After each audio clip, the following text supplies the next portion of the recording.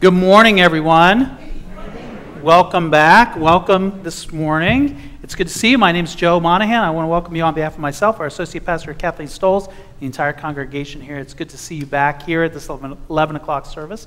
And so thanks for joining us. Hope that each one of you will take some time, and there's a red attendance pad that's on the inside of the pew that you'll pass it down and then back towards the center. It's one of the ways that we get to know one another's names. And if you are visiting with us, maybe for the first time, I want to say a special word of welcome to you. We hope you'll take some time and share with us your contact information. We'd love to let you know about things that are going on here at the church, so we hope that you'll give us the opportunity to do that.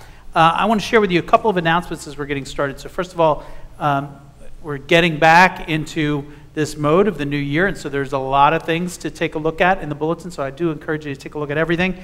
But one thing that I want to lift up in particular that's happening today, we have a welcome back party and barbecue. That's going to be taking place from 4 to 6 today. And so I hope that you'll be able to go home, watch the Eagles and see that wrap up, and then get over here. So at 4 o'clock we start. And we're going to have food, we're going to have games, we're going to have music, and so the food and the music are going to be over here in Boker Hall, and then across the way we're going to have games. So this really is something for the whole family. We hope that you'll take some time, reconnect with the folks here at the church, and I think that it'll be a great chance for us to just gather together as a church. Second thing is we have a Reconciling Ministries team who has been working and meeting, and the next step in their process is that they put together a survey to gauge kind of where the congregation is with respect to the inclusion of LGBTQ persons in the life of the church. And so we want to make that available to you. There is a link that's provided in the bulletin. You can also get to it through our app. And then finally, there are some paper copies of the survey out in the hallway as well. But I really would encourage you, if you can, to fill it out online, because all we're going to do with the paper copies is we're going to take them and input them into the electronic tools so that it's easier for us to kind of tally up and tabulate the data at the end of the day. So I hope that you'll take some time. Each one of these surveys is just about 5 minutes or so. So take some time and go through that. It's really important to help the Reconciling Ministries team to be able to take their next steps. Next thing is we're doing something new, and that is we're going to be offering a daily devotional through the app. And I'm pretty excited about this. I've been kind of thinking about it for a while, and looking forward to over the next 4 weeks. So we're going to commit initially to doing this for 4 weeks over the course of this sermon series. And we're going to be looking at the prophets in our daily devotions. And so what it's designed to do is to help you to engage a little bit more with the Old Testament prophets. And it's something that you can do relatively, 5-10 minutes over coffee in the morning. There's a brief scripture passage. There is a little bit of a reflection and then a couple questions to think about your relationship with God or your relationship with the people around you. And that's how the questions are kind of oriented. So I hope that you will take some time, look through that. And again, if you haven't downloaded the app, this is a good opportunity for you to do that. It's available both for Apple and for Android. And the last thing I want to share is that we have a blood drive that's coming up on the 12th. So that's Thursday, and there's information about how you can sign up for that in the bulletin as well. So I think that those are all the announcements, at least for the moment. And Kathleen, will you lead us in the call to worship? Good morning. Good morning. I invite you to stand as you're able and comfortable and join me in our call to worship. Again and again, when your people wandered from your holy calling and allowed injustice and hurt to reign, you sent your prophets to lead us back to your truth. When we felt lost and hopeless, you sent men and women who cast a vision for the future. And at the moment when we most needed to hear from you, you sent your son Jesus. Today we gather to hear from him once more, to give us hope and a vision of the world as it could and one day will be.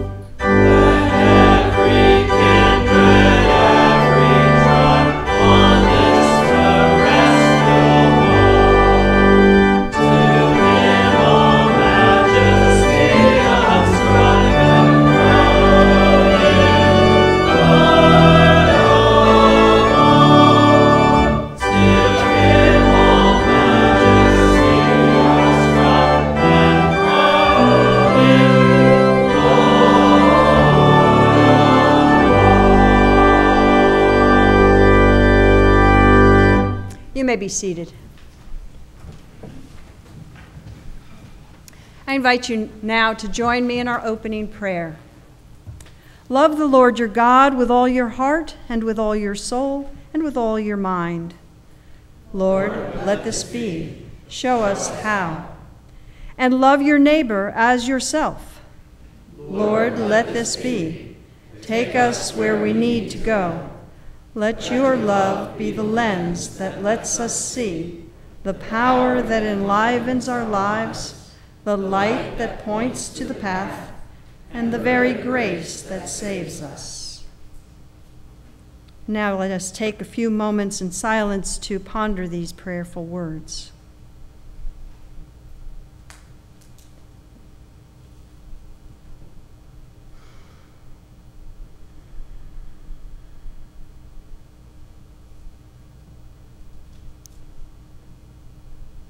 Hear these words of assurance.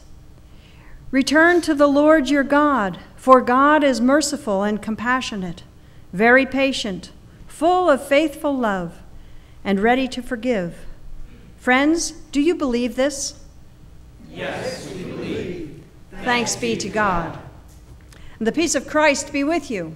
And also with you. Let's take a moment to greet those, especially those we may not know so well. Take a moment now and say hello. Good morning. I'm sorry, I'm a team player. It's easier.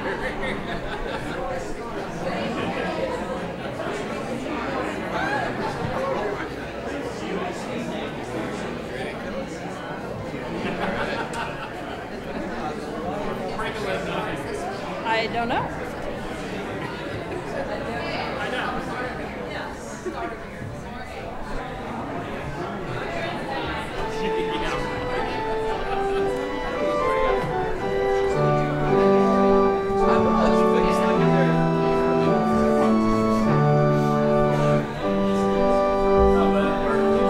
Glenn's next.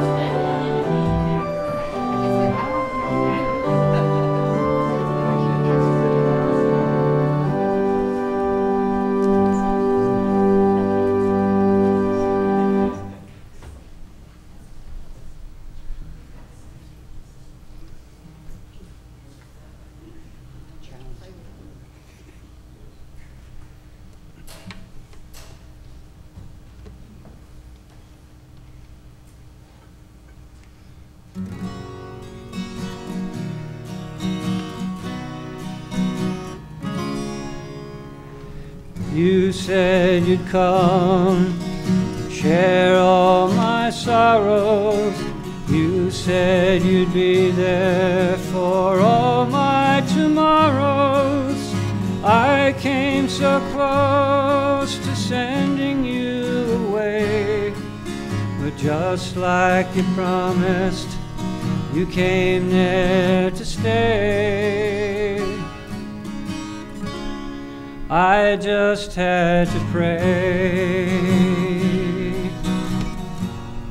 And Jesus said, come to the water, stand by my side. I know you are thirsty, you won't be denied. I felt every teardrop when in darkness you cried,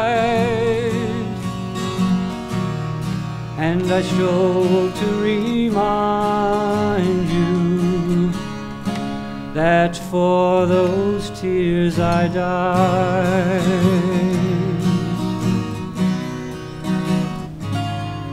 Your goodness so great I can't understand, and dear Lord, I know that all this was planned. I know you're here now and always will be.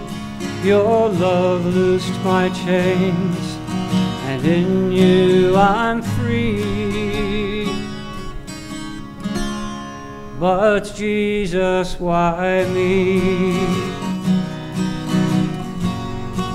And Jesus said, come to the water, water, stand by my side. I know you are thirsty, you won't be denied. I felt every teardrop when in darkness you cried, and I strove to remind you that for those tears I died.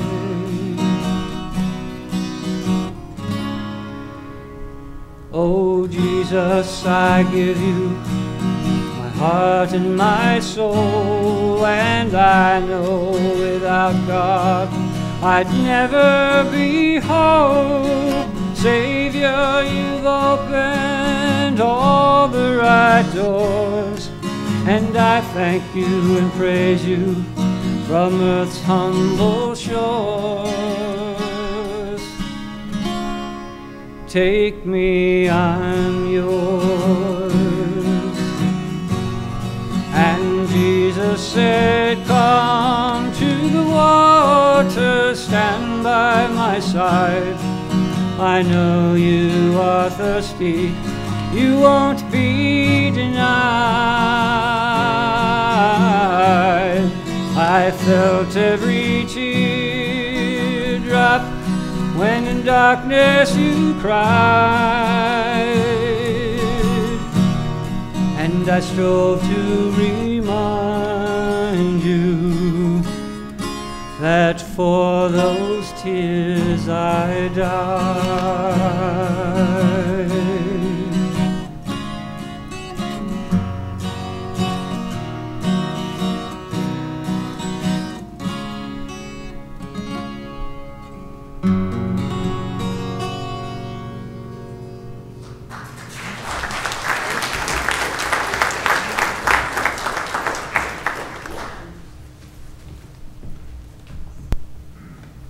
I'd like to invite the members of the prayer shawl team to come forward and join us up here. We have a few shawls to dedicate. Thanks, Glenn.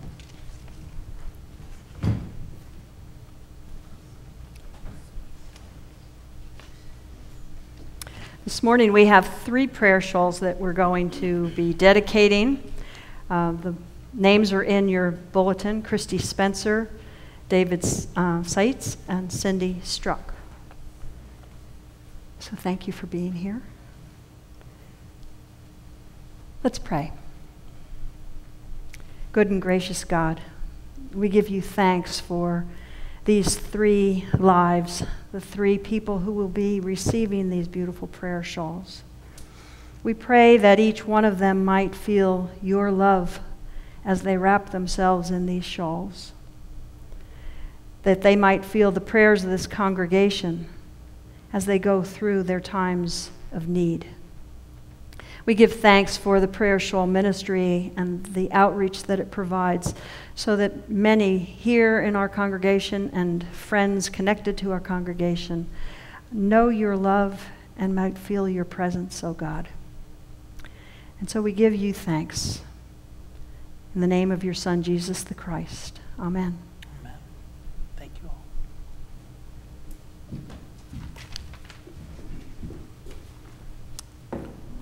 Now, do we have any children among us today? Any children? All right. Well, you're all going to be children. You're all children of God. And so we're going to talk today about the prophets. You're going to hear a lot more about the prophets from Joe, but I thought that it was really important for us just to kind of get an overview of the prophets.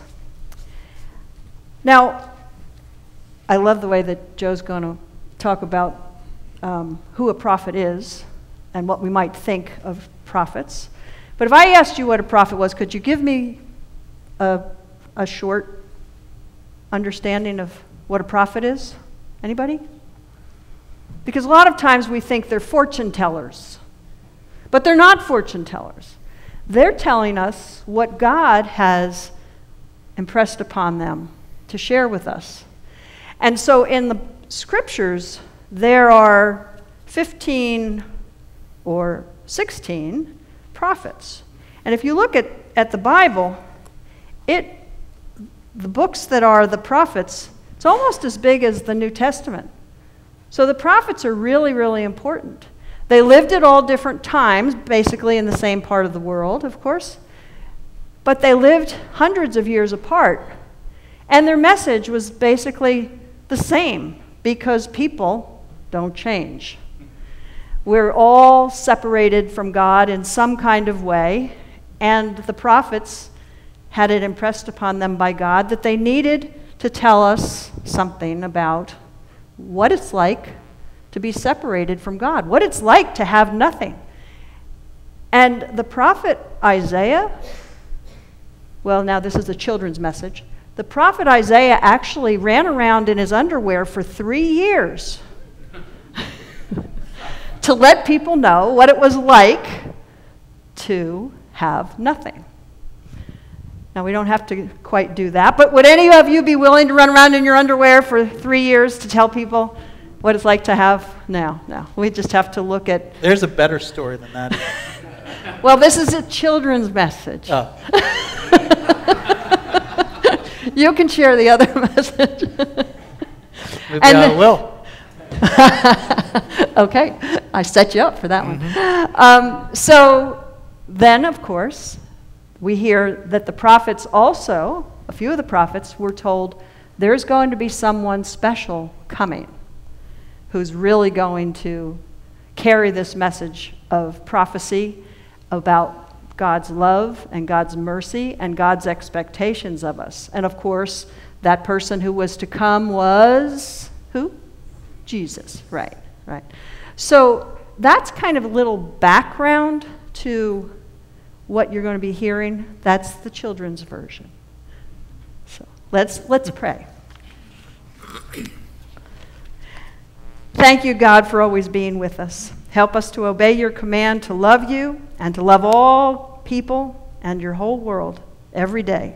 Thank you for forgiving us when we fail, and thank you for your grace to try and try and try again. Amen.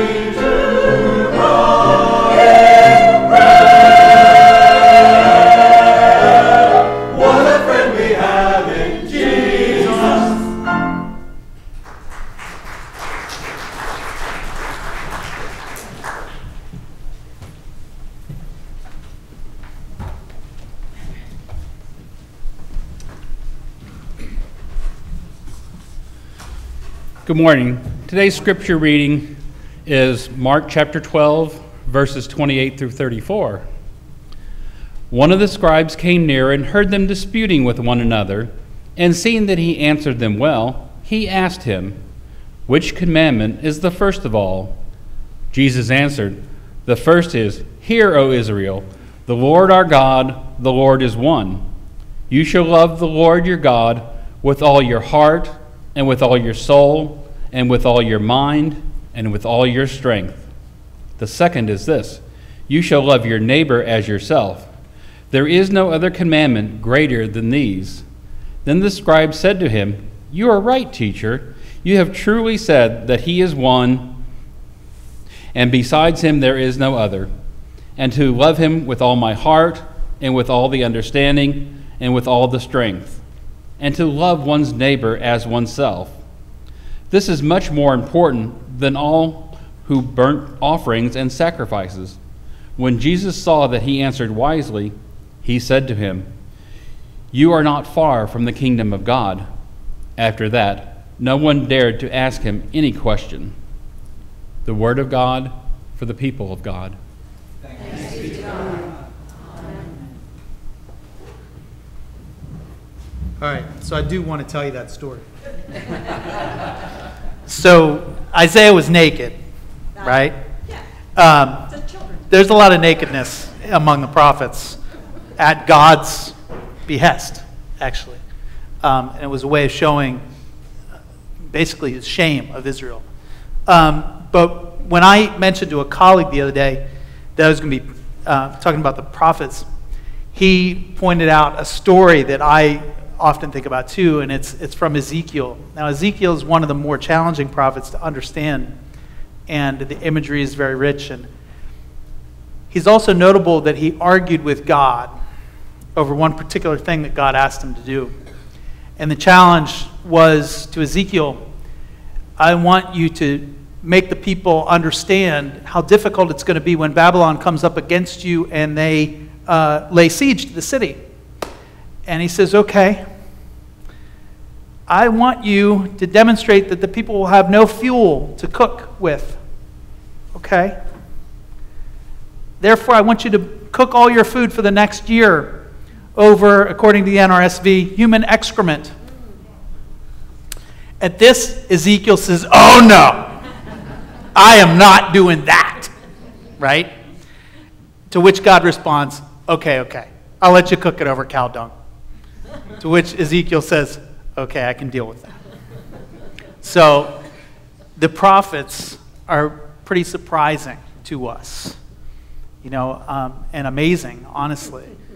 So in addition this week to returning to the regular schedule, we're talking in this new, we're doing a new series, right? And you know that already. And why do we want to talk about the prophets? Well, I want to talk about the prophets in part because they're fun stories, but also because I think, A, they're stories that we don't know enough about. And B, I think one of the challenges is to make them accessible. And I think one of the ways to try to make some of those stories accessible is to bring Jesus into conversation with them. And I think this also helps us to achieve another goal, which is to break down this kind of sense in which we think we understand Jesus. Sometimes when we look through a different lens, we get a fresh perspective on who Jesus is. And that's important because I think the biggest risk to the church frequently is the idea that we come to think that we understand everything about who Jesus is. We've heard this message before. We know what he's about. And so it doesn't surprise us. It doesn't shock us. It doesn't, really touch us or reach us anymore. So those are the reasons why we're doing this. And then through the devotionals, we'll give you the opportunity to take a look at some passages of Scripture from the prophets so that you can get a better flavor for what they're talking about. So that's kind of where all this is going, and I hope that over the next few weeks you come to learn something about the prophets. Let's take a moment, though, as we get started. Let's pray together. God, we thank you for everything that you've done for us. We thank you for the gift of the Scriptures. We know that sometimes we need patience, and we need wisdom, and we need insight to understand it, and to understand it better. And we pray that you'd be at work in our hearts and our minds over these next few weeks as we hear about the prophets. We pray that you might be present for us today and help us to understand Jesus as a prophet. Lord, we pray these things in Jesus' name. Amen. So I don't know if you've ever had any of these. Did you ever have one of these? Watch this now. You may rely on it, right? So have you ever had one of those magic 8 balls? Right? Everybody's had a magic 8 ball. So I learned some things about the magic 8 ball. So the magic 8 ball originally came from an idea. There was a man, his mom was a psychic, right? And so she ran this scam where she would sit you down across the table from you, and inside this wooden box she would have a tablet, which apparently you could swap out kind of from underneath somehow. But it had a limited number of responses that would show up on this tablet. It was like a slate you would use in school, back in the day. And so there was this slate, and it would have this limited number of answers, and when people would be asking the spirits a question, there'd be a recording of this scratching sound that sounded like writing on the slate, right? And so the son was like, this is good. Like, we could repackage this. So originally he repackaged it as a crystal ball. But that didn't sell near as well as when the Brunswick Billiard Company eventually got hold of this idea, and they started to package it as a magic 8 ball. Okay, so if you don't know, there are 20 responses that the magic 8 ball can give you. Did you know that? That seems like a lot, like hidden in that little thing. 10 of them are affirmative, 5 of them are negative, and 5 of them are uncertain. So you can do the math and work out your probabilities, but the idea being that if you want the answer, ask the question so that you get the affirmative, right? Because it's more likely to come up that way. So anyway. So I think that one of the things about the prophets is that we tend to see the prophets as the people with the magic 8 ball. You can ask them a question, and some of this is historic. So in other words, another word that shows up sometimes especially in the Old Testament for a prophet is a seer. The idea is somebody who sees the future. And there is that to some degree, and especially if you look at Isaiah and Micah and some of these prophets, you get these echoes of Jesus' life very clearly. There's no question about that. But what I would argue is that the job of the prophet is not primarily to tell the future. The prophet's job primarily is to tell the truth. Tell the truth. And that's really what it's about. So I want you to bear that in mind. So if you're thinking about the prophet as the person with the magic 8 ball, think of the prophet as the one who's charged with telling the truth. And the way that this works out is the prophets begin with an experience of God, like a really powerful, strong, visionary experience of God that propels them into this work, sometimes very reluctantly. So there's a famous passage in the book of Jeremiah where Jeremiah talks about how unwilling he is to be a prophet. And he says, I've tried not speaking in this name, in the name of the Lord, because that's how you would introduce what you're saying. Thus says the Lord. Jeremiah says, I've tried not speaking in this name, but when I don't speak, it's like a fire shut up in my bones. That's what he says. Later on, Paul will also talk about the idea that woe to me if I do not preach the gospel. Kind of like, this has been laid on me. I don't know what to do with it. I don't know how to stop it, but this is what I have to do. Period. And so that's the kind of thing that you're dealing with respect to the prophets. Now, let's talk for a minute about who do we mean by the prophets. Kathleen alluded to this. We have a slide, I think, with the major prophets and the minor prophets. So for the major prophets, we've got Isaiah, Jeremiah, Ezekiel. Those are 3 longer books. That's why we call them major. And then we've got 12 prophets who are the minor prophets. Now, if you were to talk to a Jew, a rabbi, about prophets and which are the prophetic books, they would have a little bit different answer. They understand it a little bit differently. But from a Christian perspective, we talk about the 3, and then we talk about the 12. And the 12 includes, people that you might think about, people like, for example, Jonah. You all know his story about the fish and all that kind of thing. But there are also people that probably you've never heard read in church, like ever. Haggai, right? Have you ever heard a sermon on Haggai? I've never preached one. Nahum, no, not too much either. So there's some that we just kind of set aside in large part. And one of the reasons why is sometimes their preaching was so specific, that it's hard to get it to carry into the modern day in a way that'll speak to people. But there were other prophets too that are described in the Bible who didn't necessarily get a whole book named after them. I mean, you've got Elijah and Elisha. They do a lot of stuff.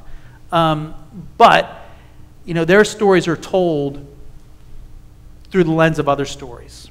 We don't have a book of what they said. So anyway, a little bit about the prophets and what they do. Now, when we read the New Testament, when we think about who the prophets are in the New Testament, there's really only one person that typically comes to mind. This guy dressed the part of the prophet. He looked the part of the prophet. He talked like a prophet. Who am I speaking of? John the Baptist, right? So John the Baptist, who every year when we get into Advent, we talk about him. We talk about his message. And he's this crazy guy that shows up in camel, he dresses in camel hair, not like good camel hair suits, but like just camel hair. Like that's what he wears, right? He shows up and it says, he's hardcore. He lives out in the desert. He eats locusts, right? That's how he takes care of himself. He eats locusts and honey. That's it.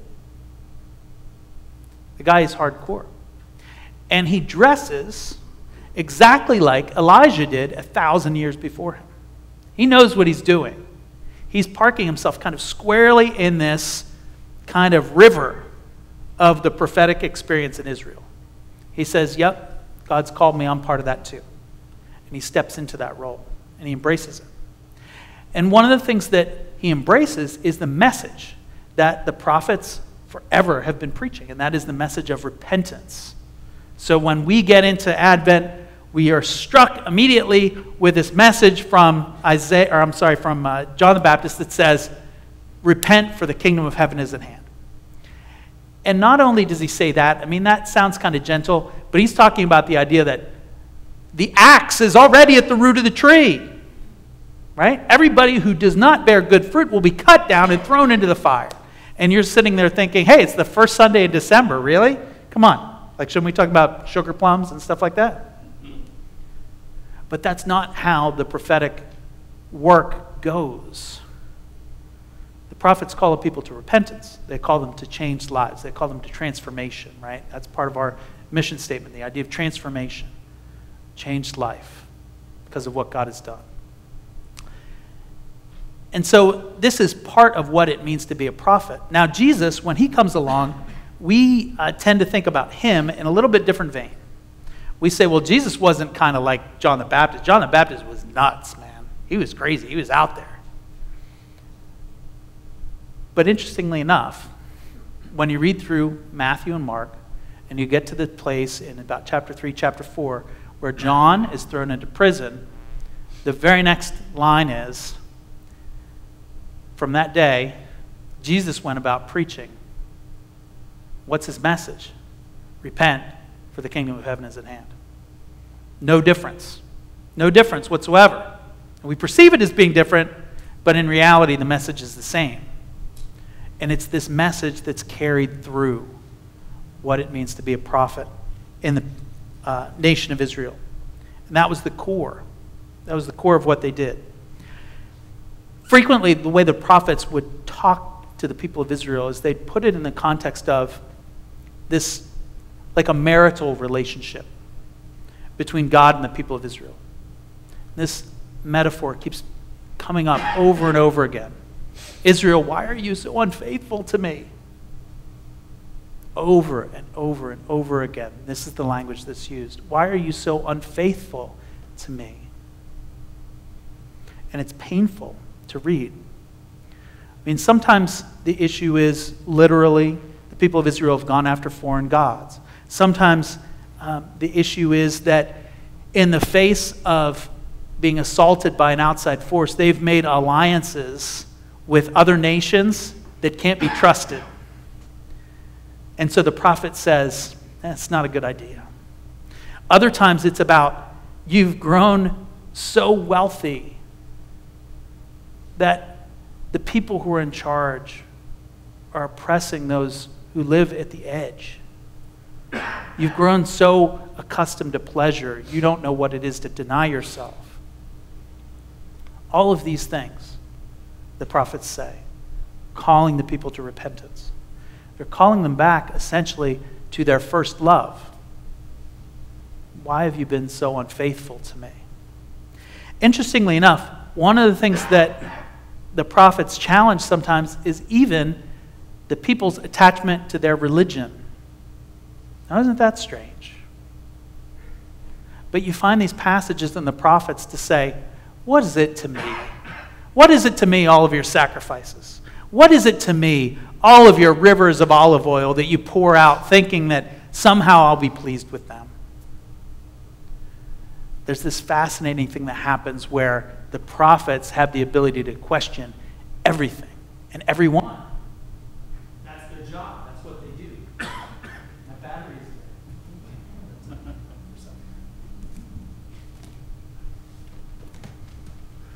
Oh, that works too. Let's do it that way.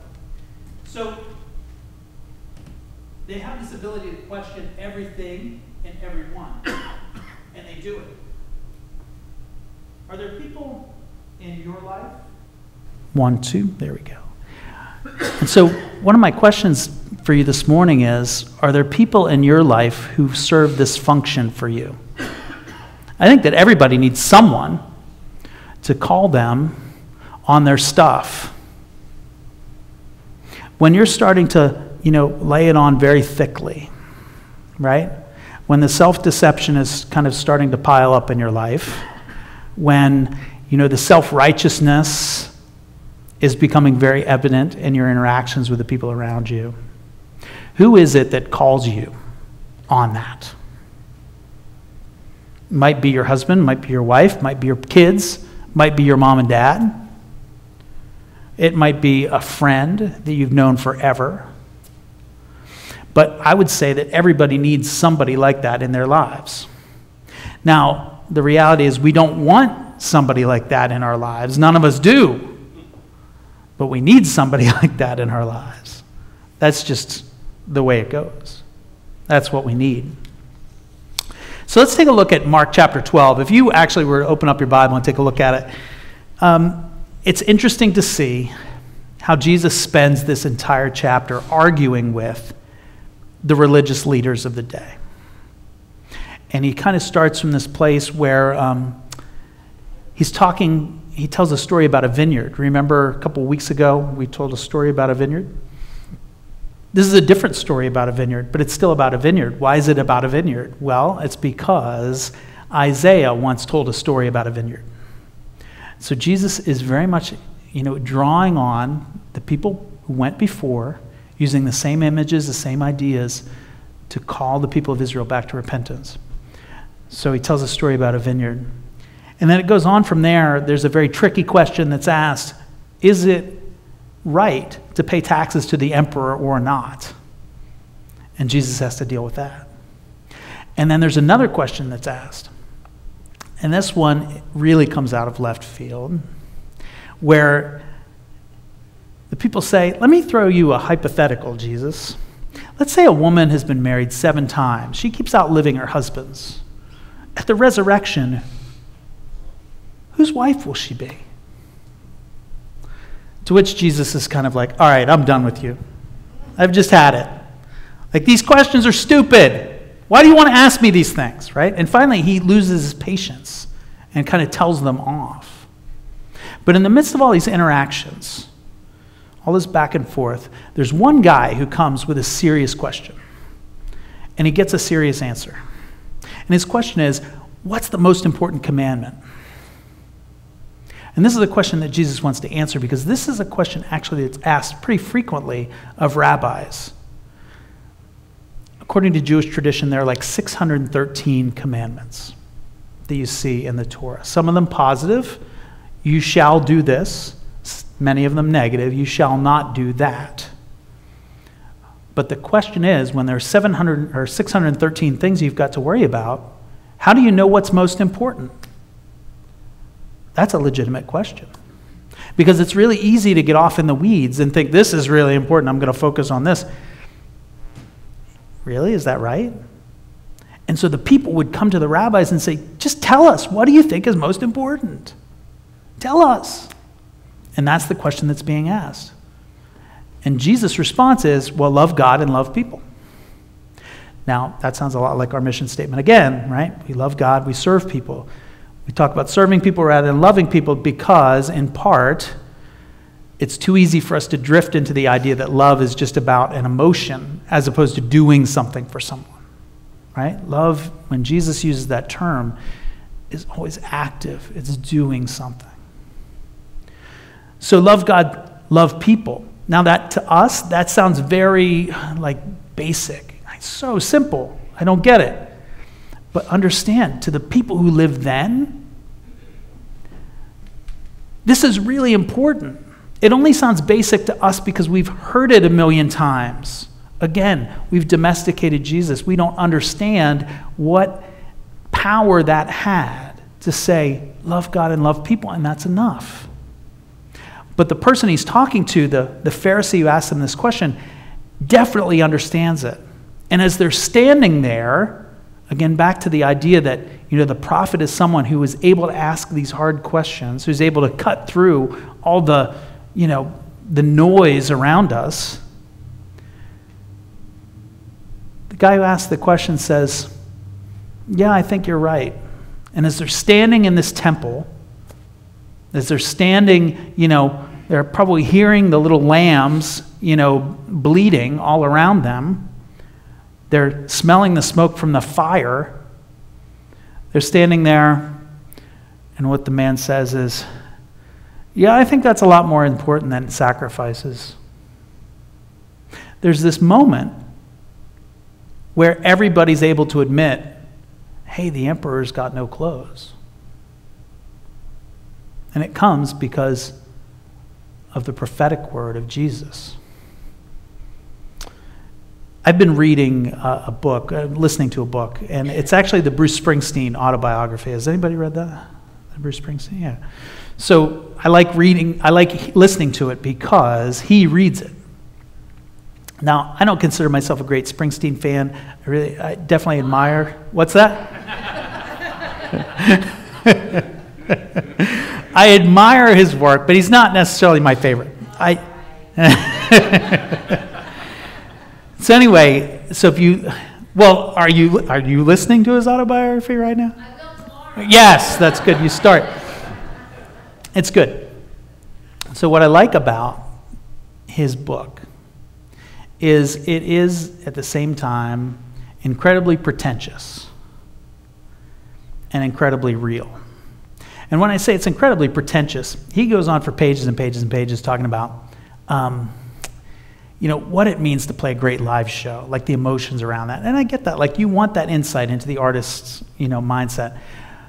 But at the same time, it's very much self, right, is really at the forefront. And he talks about spending days and weeks and months in the studio working on albums and how much money he spent working on albums to get it exactly right, right?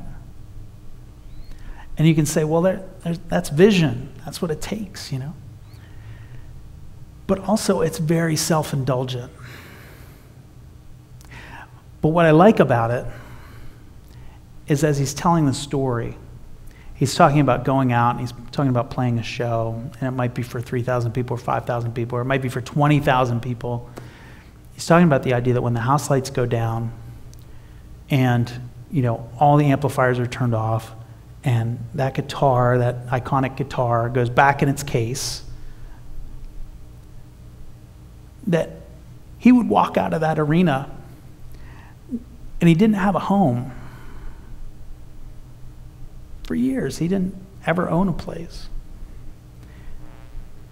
He would walk out of there with no family really to speak of, to go home to. His life was touring and recording, and that was it. And there was an emptiness about it. And it's really fascinating to me how you can go from this pretension to this very brutal reality. and how one person can kind of serve as their own prophet. Now, it took a lot of practice to get there, I think. He talks about how much time he spent in therapy, right? Trying to figure out why this was. But to me, there's a parallel here between what the prophets are trying to say to the people of Israel and to us. Haven't you forgotten something? Isn't there more that you should be considering? How have you allowed everything else to take the place of this relationship that should be primary in your life? And so, what I think I'd like to do is just leave you with a couple questions for you to consider as you're going through this week. And one question is about loving God, and one question is about loving your neighbor. So first, I want you to think about this question in terms of loving God. So, if you're able to put yourself in God's shoes, imagine for a second you're God, and you're looking at the relationship between you and God from God's perspective. If you're God, do you feel loved? Do you feel loved by you? Does God feel loved by you? Are you spending any time talking to each other? Are you spending any time with each other? Do you give a thought toward God a few times during the day? How does God know that you care? That's the first question. The second question is with respect to your neighbor. And when I say neighbor, I could be talking about, your family, your colleagues, your friends, strangers, people that you run into on the street in the course of your day-to-day activities, people that you meet up with. When's the last time you went out of your way, like really made some effort to show somebody that you really cared about them, that they were important to you, that you love them? When's the last time you did that? So these two questions, as we get started on this year, I want you to kind of take them with you and think about them as you go through the week. Because here's the reality. Jesus the prophet he's not necessarily the friend we want, but I think for all of us, when it comes right down to it, he is a friend that we need. Amen?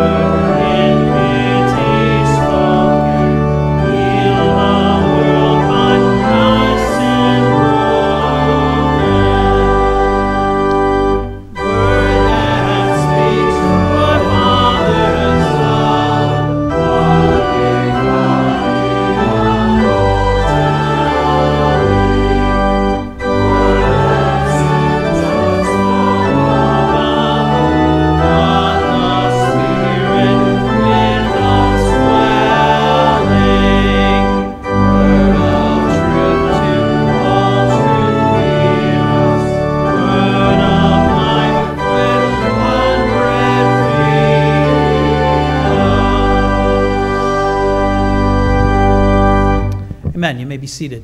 In just a moment, we're going to receive today's offering, and as we do that, I want to encourage you to think about those who are suffering in the aftermath of the hurricane. The United Methodist Committee on Relief is already at work in places like the Bahamas, and so if you'd like to make a donation to help them in what they're doing, I know that that's something that we always try to do in an event like this, and you can do that through the blue offering envelopes that are in the backs of the pews. You can also make an electronic gift as well through the push pay system, and there will be a place there for UMCOR. So just label your blue envelope UMCOR or the Bahamas, and we'll make sure that it gets to where it needs to go. Know that your gifts go 100% to help those in need when you give through the United Methodist Committee on Relief. And so we thank you for your generous support. Let's offer now our gifts, our tithes, and our offerings.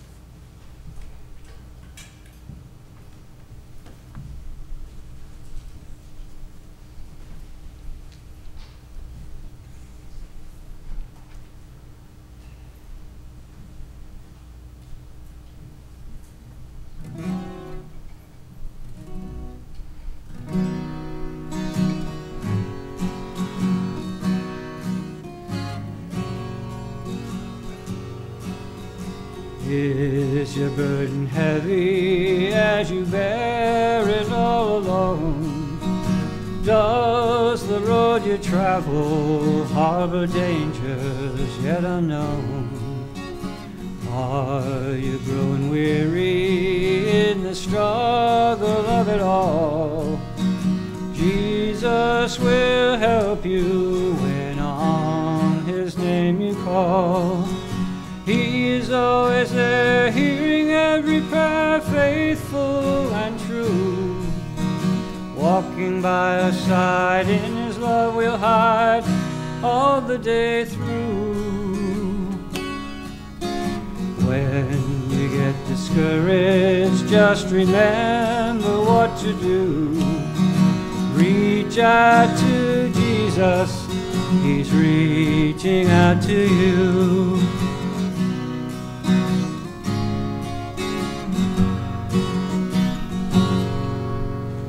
Is the life you're living filled with sorrow and despair? Does the future press you with its worries and its scare? Are you tired and friendless? Have you almost lost your way? Jesus will help you. Just call on Him today. He is always there, hearing every prayer, faithful and true. Walking by our side, in His love we'll hide all the day through.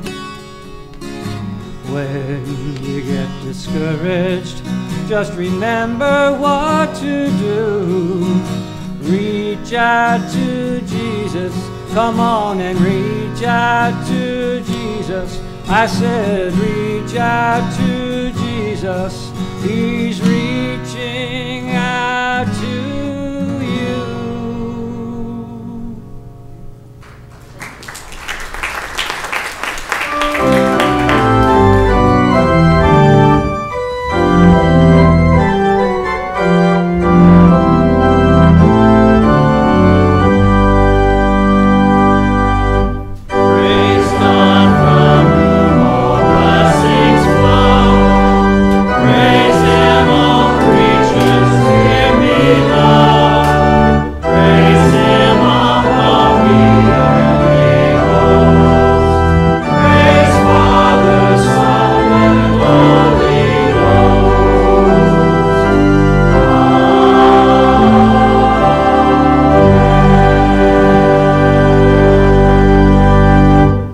Please join me in our prayer of dedication. Lord, bless these offerings, the fruit of our labor. Remind us that our work, that our substance is only possible because of the things you first gave us, the talents, gifts, and people that you created us to be. When we forget, remind us that it is you who made us and not the other way around. In Jesus' name, amen. You may be seated.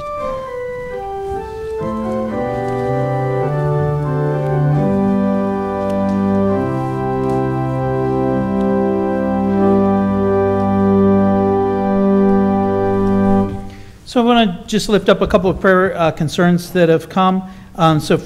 First, for all the victims of the hurricane, of course, and also for those who are going to be part of the response. And that includes some folks from the joint base here, I know about, who are going to be part of providing relief in a place that desperately needs it. We want to continue to pray for Karen Jackson. Karen underwent some surgery, and we want to continue to lift her up. We want to pray for Chip Eaton, for traveling mercies for him, and also for Meg, Dorothy's daughter, who is going through treatment for cancer. So let's take some time now. Let's pray together.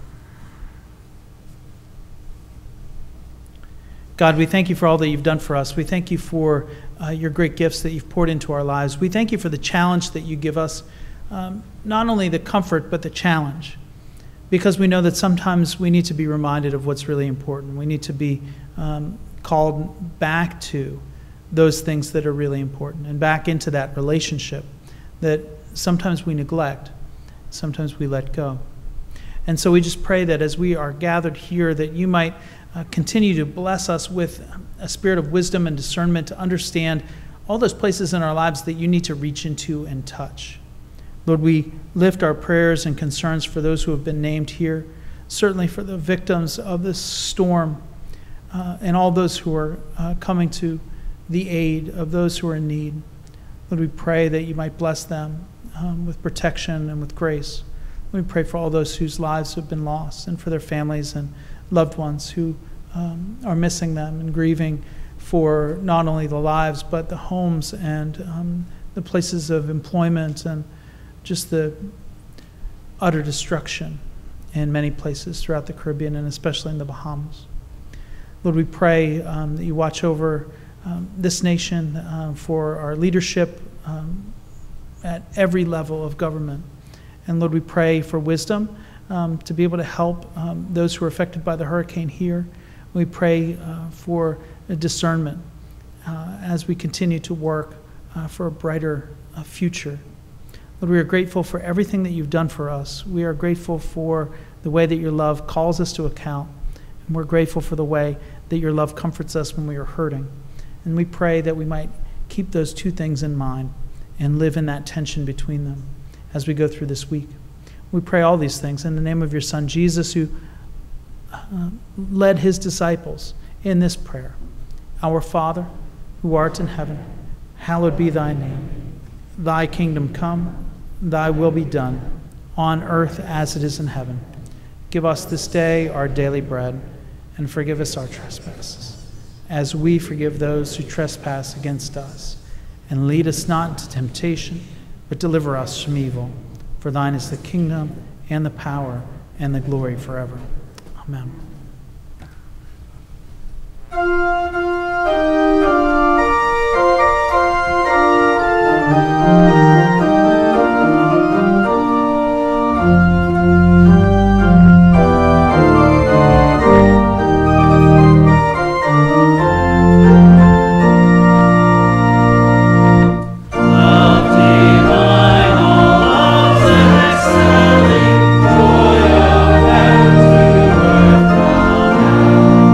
This is